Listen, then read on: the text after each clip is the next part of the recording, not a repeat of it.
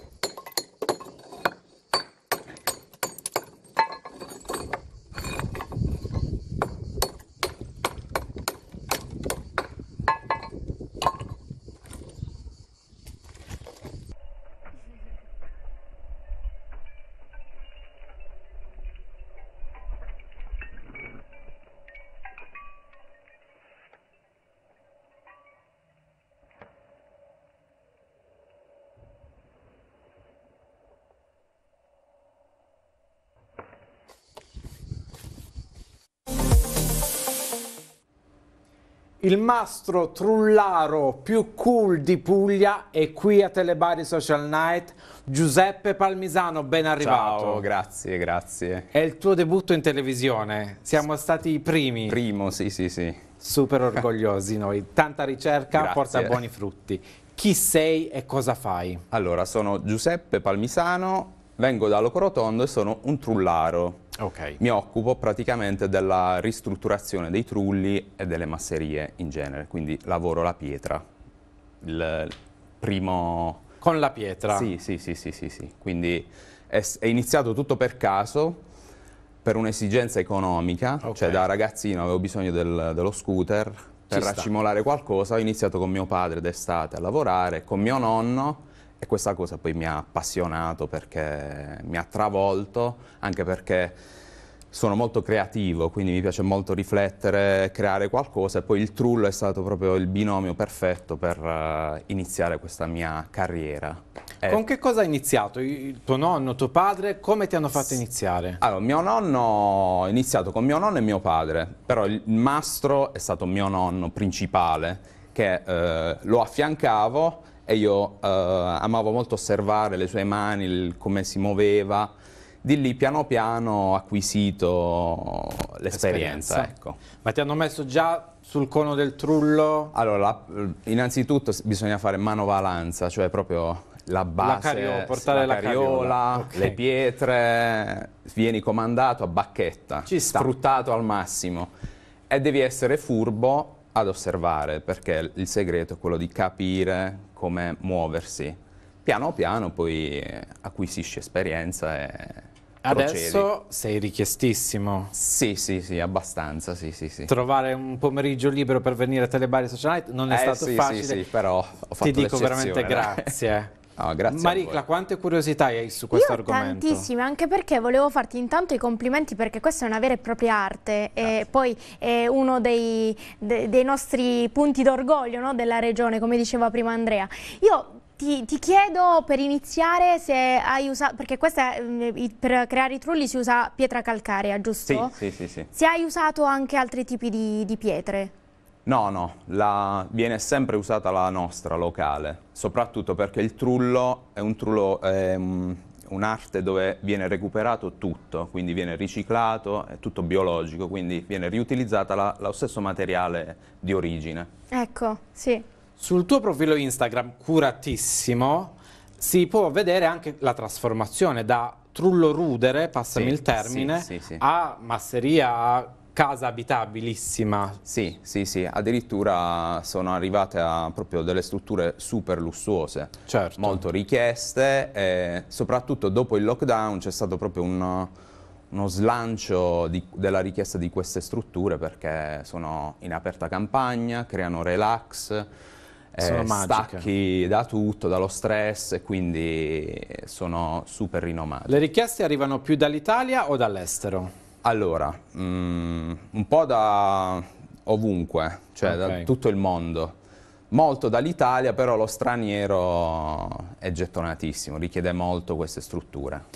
Noi ignoriamo totalmente cosa vuol dire stare su un trullo, costruire un trullo. Quanto lavoro c'è e io trovo un rudere, per farlo diventare masseria o una casa abitabile per me, devo contemplare del tempo. Quanto? Sì, allora, in base soprattutto alla grandezza della struttura, però si calcola più o meno dagli 8 mesi, una base di 8 mesi, si può anche arrivare a 2 anni, 2-3 anni. Okay. Le più grosse strutture abbiamo anche impiegato 3 anni. Ecco, a quanto possono arrivare? Quanto possono essere grandi i trulli? Allora, la ristrutturazione più grande che abbiamo mai fatto è di un borgo di 42 coni. Wow, quindi che ora si è città. trasformato in un albergo. E poi abbiamo Alberobello, vabbè, Alberobello però ci sono dei borghi proprio abbandonati e vengono acquistati e ci propongono comunque la ristrutturazione. Come si valuta lo stato di salute di un trullo? Allora, quando il cliente ci chiama, serve soprattutto un sopralluogo. Okay. Visionare la struttura perché ogni trullo differisce, sono simili ma mai uguali, un po' come le impronte digitali, uno diverso dall'altro. Quindi ogni trullo ha una sua caratteristica e il suo valore di lavoro, quindi bisogna osservarlo. Parlavamo dell'amore che hanno all'estero per la nostra regione, per i trulli. Spesso però magari vengono dei russi, degli inglesi, degli americani che non hanno proprio rispetto per un gusto e per una storia. Ci sono state delle richieste molto strane, so che dovete dire di no ad alcune. Sì, proprio perché dobbiamo rispettare il nostro territorio, la nostra arte e quindi noi imponiamo anche il nostro modo di lavorare e di come arriva il progetto finale. Quindi molte vengono bocciate. Anche perché il trullo è patrimonio dell'UNESCO, Certo, quindi sì, è sì, super protetto. super preservato e quindi bisogna proteggerlo in tutti i modi. Io mi sono stancato di stare in questo studio, voglio andare in Valle d'Itria e lo faccio con questo RVM. I remember when I lost my mind. There was something so pleasant about that place.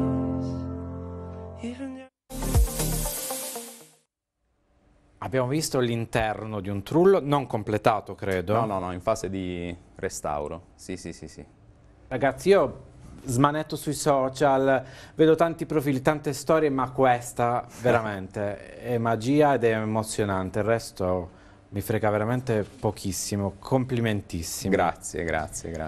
Veniamo ad una nota dolente ai noi. Cercare persone che possano lavorare con te è difficilissimo. Sì, purtroppo io ho mio padre che è andato già in pensione da un paio d'anni, quindi noi abbiamo lavorato, siamo in 3-4 e ho fatto anche degli annunci social per cercare personale, però purtroppo non si avvicinano proprio? Oppure addirittura mi ha contattato una donna, cioè il coraggio delle donne che voleva lavorare in questo settore. Ci sta. Sì, però purtroppo è molto dura, quindi non ho accolto. Okay. Mi avrebbe fatto piacere, però ragazzi, niente. Un aspirante trullaro, quale requisito deve avere? Allora, requisiti fisici, bisogna avere anche molta resistenza fisica, pazienza e la mattina devi svegliarti presto soprattutto, quindi non devi fare vita mondana, devi proprio abbandonare. C'è da ristrutturare un trullo, un cono di un trullo, ma è inverno, si può fare? Sì, certo. Con la pioggia e tutto? Sì, noi purtroppo ci becchiamo sia l'inverno, il freddo e l'estate a 40 gradi, Salutiamo gli amici reumatismi che ci guardano sì, da infatti. casa.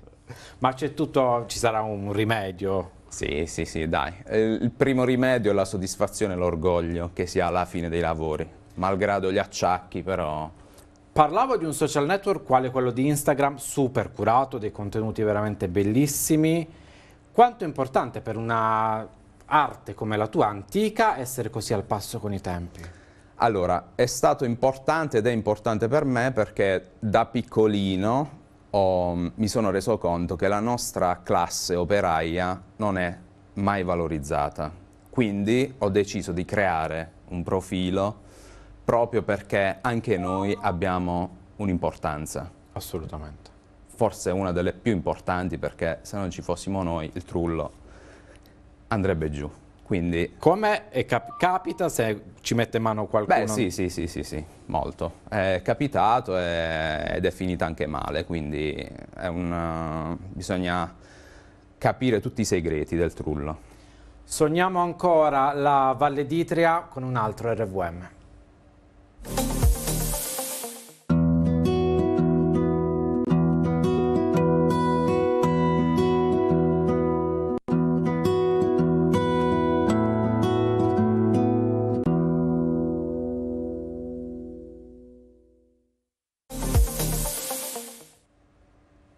C'è differenza nella struttura? Si chiamano tutti trulli, qualsiasi... Sì. Trulli, quelli che hanno la forma conica. Okay. Poi ci sono le commerse, che sono caratteristiche soprattutto di loco rotondo. Aspetta, commerse, Maricla, cosa vuol dire? Commerse... A me mi dà di una cosa al contrario, tipo Esatto, all'ammersa. esatto. No, Gender commerse significa convergere, praticamente convergere l'acqua in punti dove veniva alla fine raccolta, Ok. quindi è questo. Dai, ci stavamo... Bocciati, Sì, dai. loco rotontino. Come Non si- possiamo più entrare al loco rotondo se non Sì, sappiamo. dai, siete Commerse. benvenuti. Vai Maricla. Allora, sappiamo, come ci hai svelato prima, come ci hai ricordato, perché io non c'ero arrivata subito, che non si possono costruire trulli fuori regione per una questione di identità regionale. Vincoli, Perché... sì. Esatto, ma io volevo fare un passo super indietro, quindi tornare a parlare della storia, cioè a che cosa servivano i trulli prima? Allora, il trullo, da quello che si è detto sempre, è nato per la classe operaia, i contadini. Quindi venivano costruite queste strutture come rifugi sia dei contadini anche per gli animali, dove, tipo soprattutto nella zona di Alberobello, il duca di Aragona aveva convocato questa classe operaia in modo da bonificare tutti i terreni. Con il recupero del materiale dei terreni venivano comunque costruite queste strutture, perché erano delle strutture precarie per una questione di fiscale, c'era una tassa. Si potevano distruggere se non in pochissimo retribuiti. tempo, quindi poi, meno male, l'evoluzione ha fatto sì che venissero preservati ed ora sono oggetto di lusso addirittura, quindi molto rinomati da chiunque, anche Un orgoglio. personaggi famosi. Rimaniamo sul tetto di un trullo, sul cono. Quali sono le parti fondamentali? La palla, come si chiamava? Sì, allora, il pinnacolo, Eccolo. che è costituito da 3 elementi: la palla, hai detto bene, il piatto Dove lo e poggi? il collo, che unisce le chiancarelle, il cono, a tutta la parte del pinnacolo. Se una persona super intelligente avrei capito che non potrò probabilmente fare il mastro trullaro io nella vita. Chissà. Ma qual è un piccolo segreto per l'equilibrio di tutte quelle pietre incastrate? Allora, sicuramente noi usiamo tutto a secco, quindi non usiamo malte cementizie. Con la vinilica? No, assolutamente. È un insieme di incastri,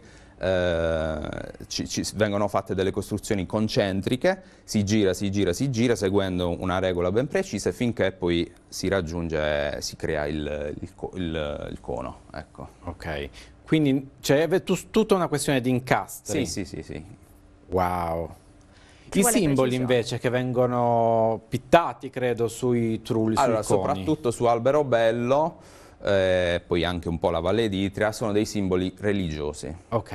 quindi ognuno ha un significato. E anche lì non posso dire vorrei il mio autografo sul cono del trullo. Guarda, no, non so se potrebbe fare, però è anche un'idea, ma credo di no. Secondo me i russi, amici dalla Russia, voi lo potete fare. Poi è anche bellissimo, visto che siamo comunque sotto le feste, vederli addobbati, no? Colorati con tutte le varie luci. Sì, soprattutto ora è affascinante. Vabbè, poi tutti i paesini della Valle d'Itria ora si sono concentrati a far gara a chi rende più bello proprio e caratterizzare ancora meglio queste strutture. Quindi poi i turisti impazziscono per questo. Sembrano davvero dei paesaggi magici. Sì, fiabeschi. Voglio venire in Valle d'Itria a acquistare un trullo, cosa devo guardare? Allora, innanzitutto quello che mi chiedono soprattutto è quello che chiedo io, quanti elementi di famiglia o comitiva, cosa devono fare, quindi si parte da una base, in base al numero degli abitanti, se è una famiglia.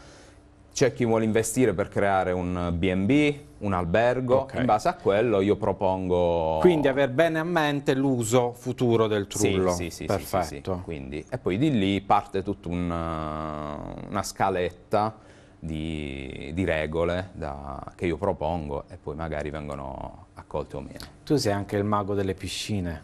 Sì. Beh, è un binomio perfetto perché trullo-piscina ora va tantissimo, quindi ci siamo anche specializzati in quello. Lasci gli studi di Telebari Social Night, la tua vita di domani a cosa lavorerai? Allora, se si può dire. No, io tendo sempre a portare avanti il mio lavoro e la mia arte finché potrò.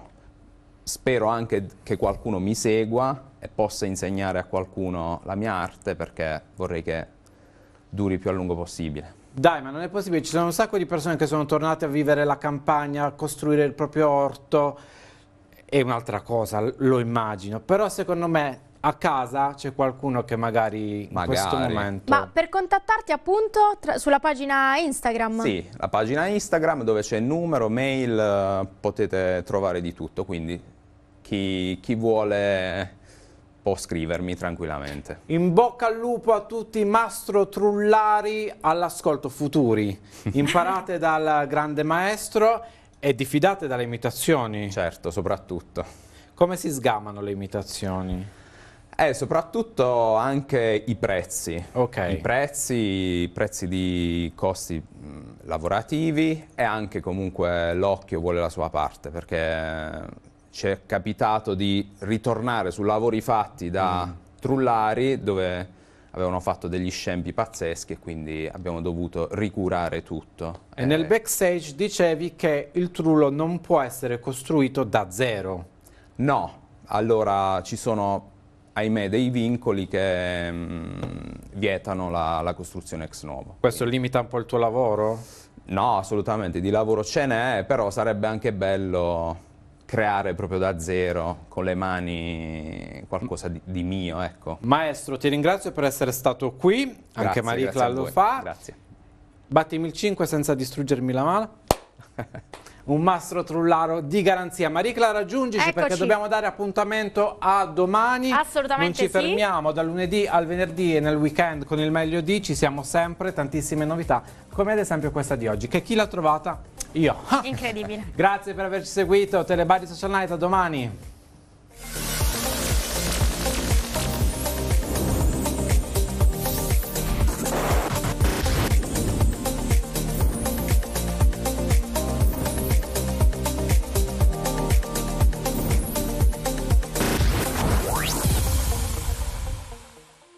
Questo programma è stato presentato da Supermercati Doc e Famila Superstore. Conserva, trasporti e logistica. City Moda. Seguici sulla nostra pagina Instagram City Moda Italia oppure su Facebook. Banca Popolare di Puglia e Basilicata.